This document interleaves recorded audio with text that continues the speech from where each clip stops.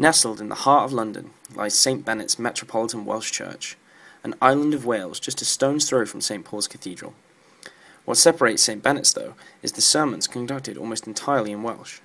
I was lucky enough to be able to attend a service here, and Minister Aneirin Glyn was kind enough to talk to me. My name's Aneirin Glyn. We're in St Benet's, and I'm the minister here, so the vicar, if you like, or the minister. And so we are the Welsh Anglican congregation in London and have been for a long time, since 1879.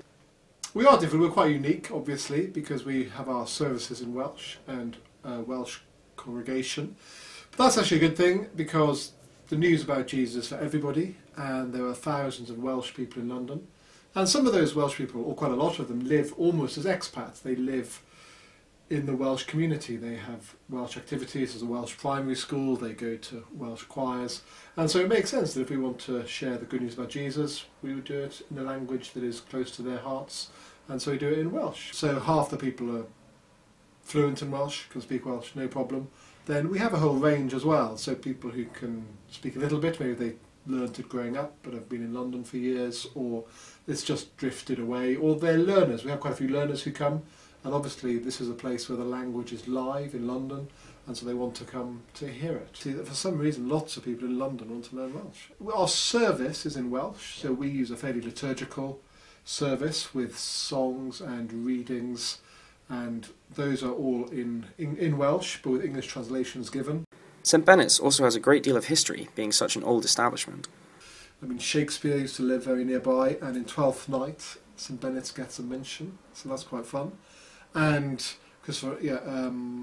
others, Inigo Jones was buried in the original St Benet's. So there are a number of links to the church where people over the decades and centuries have. We have a large crest of King Charles II just in the main church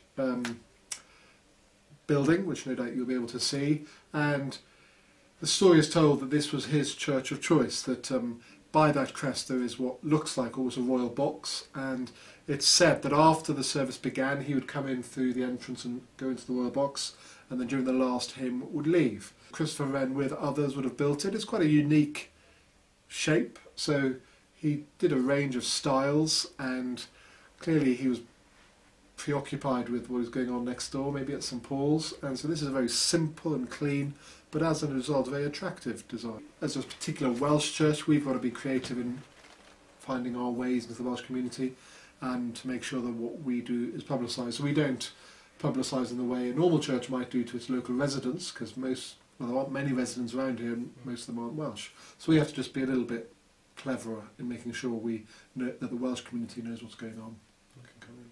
Leads to a very intimate church service, so everyone feels quite close and we're all very close together, so there are no aisles or wings down the side. We're all together in the middle of the church learning about the Lord Jesus.